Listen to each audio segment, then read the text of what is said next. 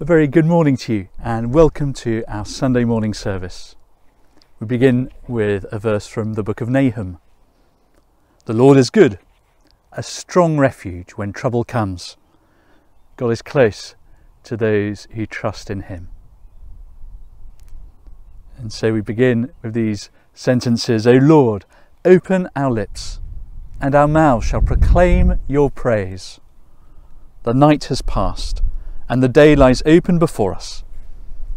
So let us pray with one heart and mind.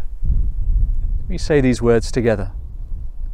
As we rejoice in the gift of this new day, so may the light of your presence, O God, set our hearts on fire with love for you, now and forever. Amen. We're going to have a time of confession, and we're going to think particularly today about the words that we say. Words have extraordinary power to heal, but also to hurt. And so as these verses about speech come up on the screen now, let's ask the Holy Spirit to show us those things that we might have said or not said, which we shouldn't or should have done.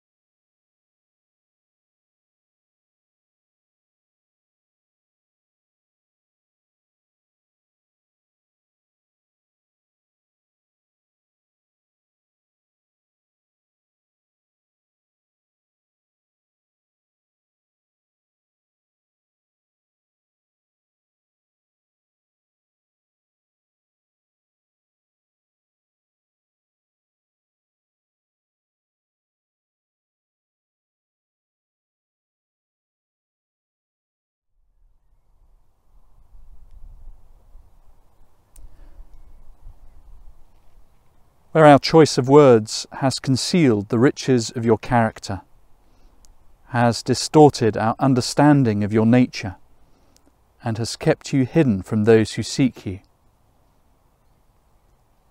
Nurturing God, forgive us. Where we have created you in our own image, have thought of you in purely human terms, have used words to tie you down and box you in. Renewing God, forgive us. Where the language we use for each has upheld sinful power structures instead of subverting them. Where our words have excluded either women or privileged men. Where our words have silenced the poor and ignored the disadvantaged.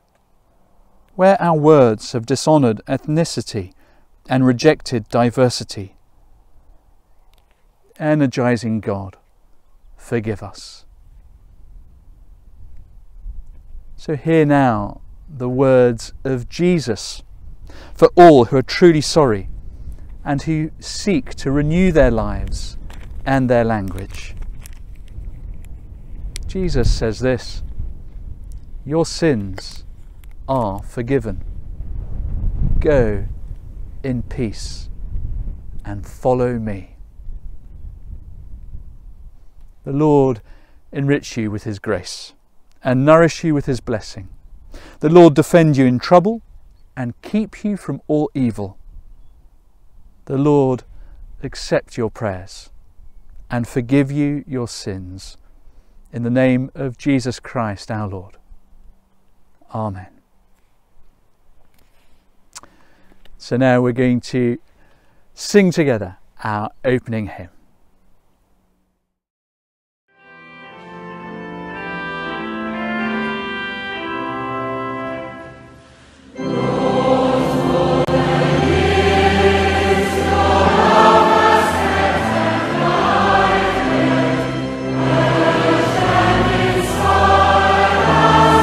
Shiva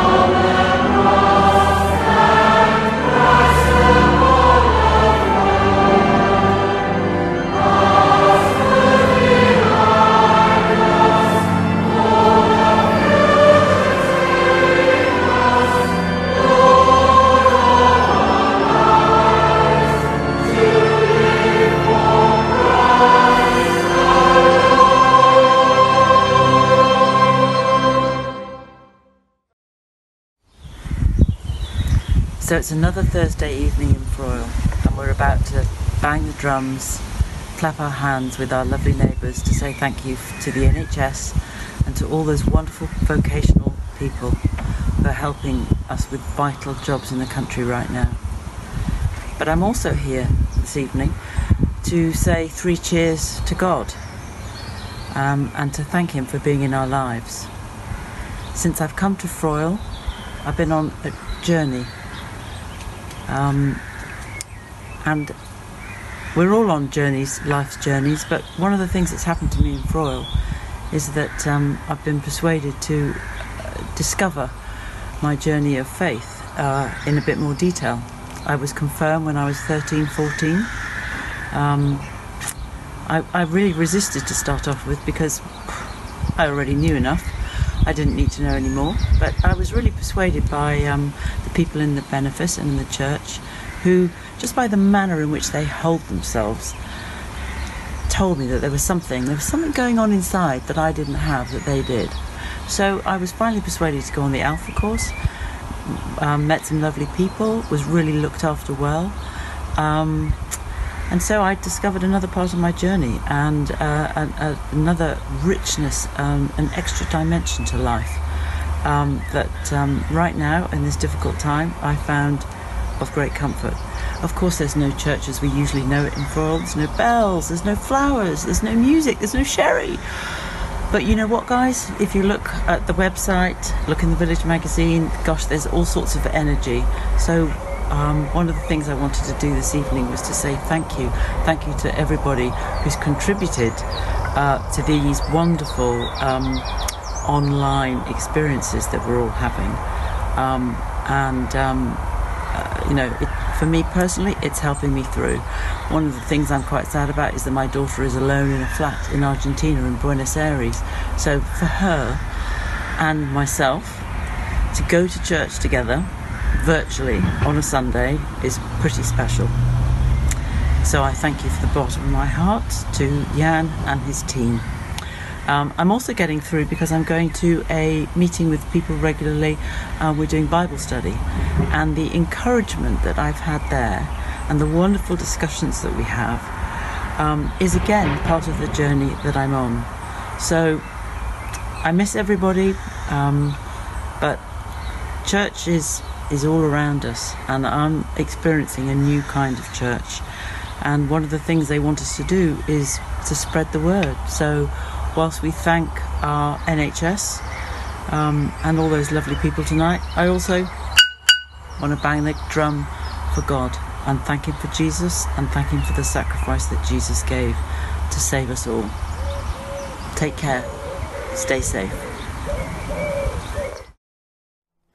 Before Christopher comes to speak to us, we're going to have our reading. Hi, my name is Ali Maud, and the reading today comes from 1 Corinthians chapter 10, verses 14 to 17. Therefore, my dear friends, flee from idolatry. I speak to sensible people. Judge for yourselves what I say. Is not the cup of thanksgiving, for which we give thanks, a participation in the blood of Christ? And is not the bread that we break a participation in the body of Christ? Because there is one loaf, we, who are many, are one body, for we all share the one loaf.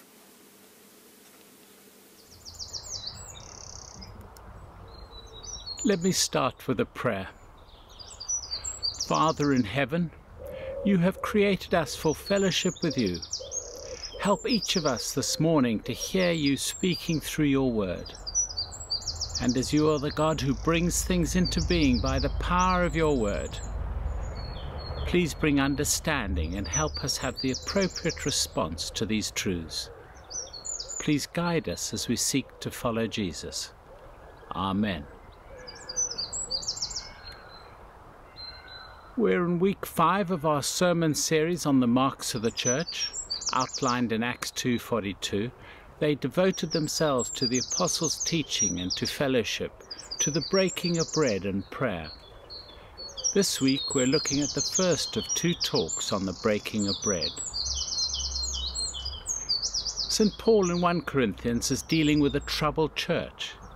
He has in the previous chapters taught us that eating meat sacrificed to idols was a questionable practice.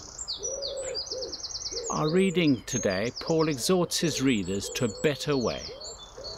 Therefore, my dear friends, flee from idolatry. The Corinthians were flirting with idolatry. They were told to keep on fleeing from idolatry. God hates it.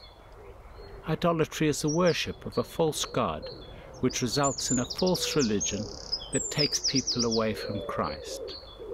The Corinthians were not to dally with idolatry, flirt with it or tolerate it. The liberal Christian in our culture the liberal Christian in our culture who revels in their God-given freedom in Christ can so easily compromise much. Our culture is pluralistic, showing tolerance and acceptance of almost everything. Pluralism is bringing us many false gods to worship. Allah, the New Age God, the liberal God, and the free will God, and the gods of various other religions. But Paul calls them all out. I speak to sensible people. Judge for yourselves what I say. Paul may have been speaking sarcastically because they thought themselves so wise, but were actually foolish because of their association with idolatry. Or Paul may have been appealing to them as sensible, intelligent people who ought to see the dangers of flirting with temple worship. But he nails it all down in the next verse. Is not the cup of thanksgiving for which we give thanks a participation in the blood of Christ? And is not the bread that we break a participation in the body of Christ? Paul wants to make one basic point in this verse. To participate in something is to have fellowship with it. He uses the analogy of the Lord's table, or should I say the Eucharist or Holy Communion. When Christians partake of the bread and wine, we're actually having fellowship with Jesus Christ. This verse helps us understand that the Lord's table is more than just a memorial or remembrance of the death of Christ. Christians actually share in the blood and body of Christ. The Greek word used can mean participation or fellowship or share. Somehow, when partaking of the Lord's table, Christ is spiritually present in a way that is not present at other times. By faith, we sense His presence with us at the table more than we may on other occasions. The Lord's table is referenced to some by the word sacrament. A sacrament is an oath. The word sacrament was used for an oath of allegiance which soldiers of the Roman legion took to show their loyalty to the emperor. Therefore, every time Christians gather at Holy Communion, they renew their allegiance to the Lord, confessing their devotion to Him, who has saved them by His sovereign grace. In verse 16, when Paul talks about participation in the blood of Christ or participation in the body of Christ, the word he uses for participation is koinonia. Paul is emphasizing how they are participating in a fellowship with the Lord. In other words, it is the aspect of our solidarity with Christ, our relationship to Him, our oneness with Him. In addition to our fellowship with Christ, along with this, and perhaps as a result of that, our fellowship with one another. Because we are united to the Lord Jesus Christ, we are united to one another in Christ. Notice the unifying language of Paul. The cup of blessing that we bless, and the bread which we break. Because there is one loaf, we who are many are one body, for we all partake in one loaf. In verse 17. Participation in the Eucharist as a means of grace not only brings the Christian into fellowship with Christ, but it also brings each one of us into fellowship with the whole body of Christ. The one loaf is a symbol of unity, and the Holy Communion as a whole is to be a symbol of unity. That is why we need to confess our sins and get our lives straight with our brothers and sisters in Christ before we come to communion, so we do not make a mockery of this unity. Verse 17 also tells us something of how Holy Communion was originally observed. Apparently there was one loaf, and each Christian broke off a piece of the loaf as it was passed. Paul's point is clear. To participate in Holy Communion is to have fellowship with Christ and Christ's people. The Eucharist is both an expression of our oneness in Christ and is even an agent of that unity, something which promotes and nourishes our oneness in Jesus Christ. There are many members of Christ's body, the Church, share a common loaf of bread which they observe at the supper, and in doing so they illustrate their oneness, and at the same time we actually strengthen our fellowship with one another in the Lord.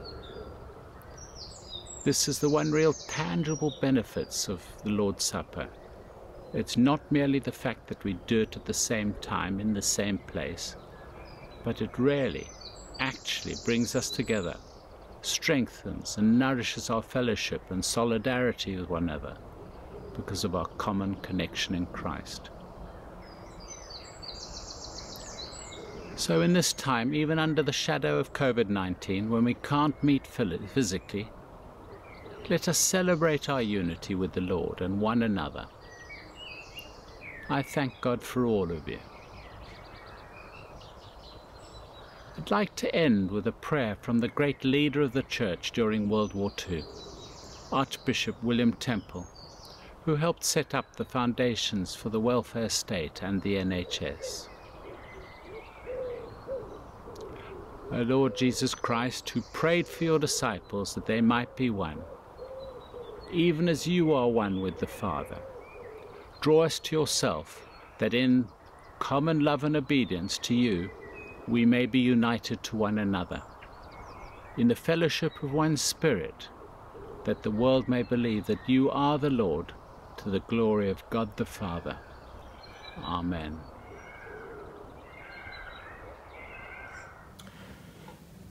Intercession is a time when we ask God for help. So let us pray. Right now, we're facing many battles. Lord, we know that you are not the source of bad things, because when you finished creating the world, it was very good. After people chose to submit to Satan's authority rather than yours, sin, sickness and death entered into the world. But you sent your Son to rescue us and share his victory over sin and death. Thank you. You have promised that if your people humble themselves and repent and seek your face, then you will forgive us and heal our land. So, Father, we acknowledge that we as a nation have not enthroned you as Lord of all. We have not sought your will and your ways. We repent for not protecting the defenceless and for not pursuing justice and righteousness as much as we could. Forgive us, we pray, and heal our land. We intercede on behalf of those battling with disease, both directly and in a supportive role. Lord, please help. Where there is sadness, bring comfort, and where there is loneliness, companionship.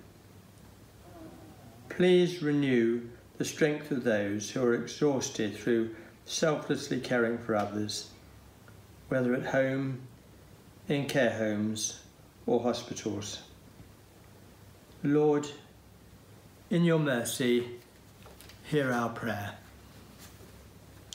Now a prayer of thankfulness for new opportunities. Lord, we see the possibilities arising from a change in spiritual climate despite the physical difficulties. Thank you that sales of the Bible surged in April, as did the number of people praying and the number participating in church services because of online access. Thank you for the countless acts of brotherly kindness and good neighbourliness that have occurred throughout the country, and in this benefice in particular. We pray for these signs of spiritual awakening to increase and be sustained beyond the lockdown. Lord, in your mercy, hear our prayer. A prayer for our own spiritual walk. Father, we have asked for more from you, but may we also want more of you. Your Son prayed, and this is eternal life, that they may know you, the only true God, and Jesus Christ, whom you have sent. Help us not to put our needs above our relationship, to enjoy our fellowship with you daily, knowing that nothing can separate us from your love. Lord, thank you for being our Father. Merciful Father, accept these prayers for the sake of your Son, Jesus Christ our Lord. Amen. And now let us pray together the prayer that Jesus taught his disciples to pray. Our Father, who art in heaven, hallowed be thy name. Thy kingdom come, thy will be done, in earth as it is in heaven. Give us this day our daily bread, and forgive us our trespasses, as we forgive those who trespass against us. And lead us not into temptation, but deliver us from evil. For thine is the kingdom, the power and the glory, for ever and ever. Amen.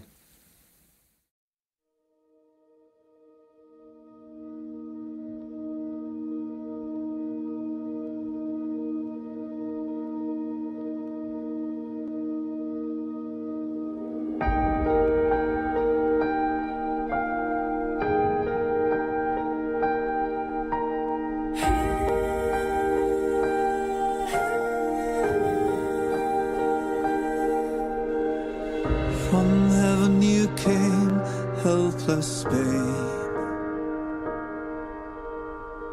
entered our world, your glory veiled, not to be served, but to serve, and give your life that we might live. This is our God, the servant King. He calls us now to follow Him, to bring our lives as a daily offering of worship to the servant King.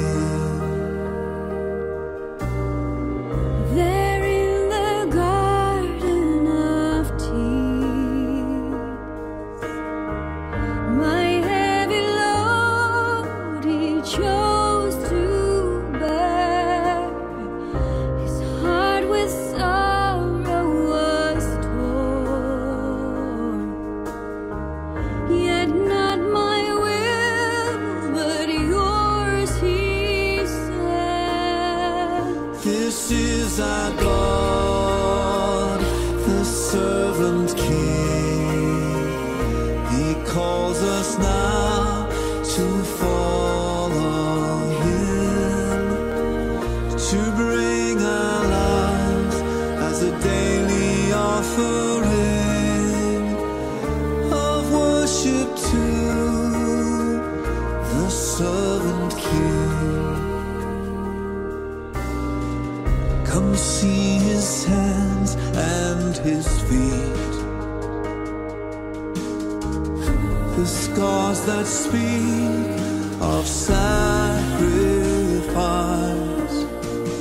hands that flung stars into space,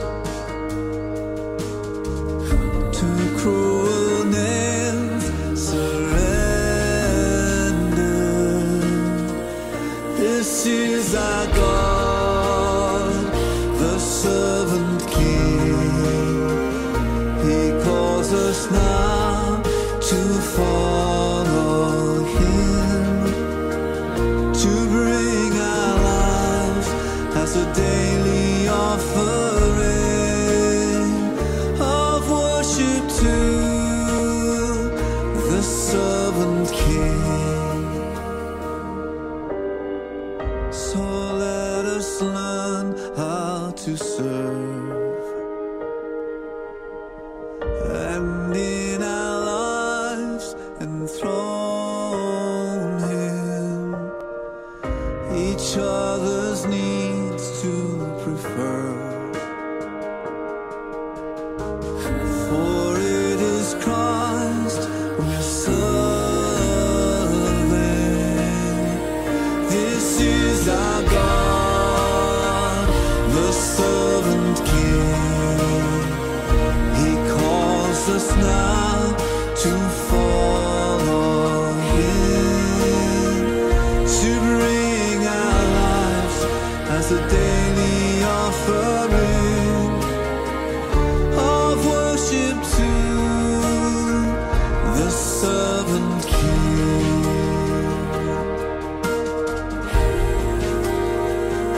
The servant King.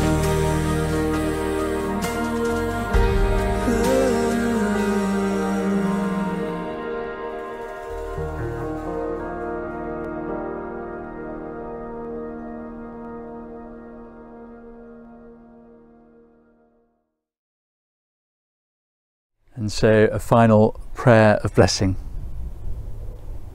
The peace of God, which passes all understanding, keep your hearts and minds in the knowledge and love of God and of his Son, Jesus Christ our Lord, and the blessing of God Almighty, the Father, the Son and the Holy Spirit be with you and remain with you now and always.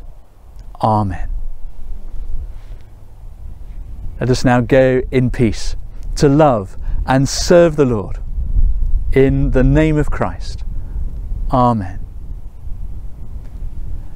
Bless you and see you again next week. Goodbye. This is our God, the servant King. He calls us now to follow.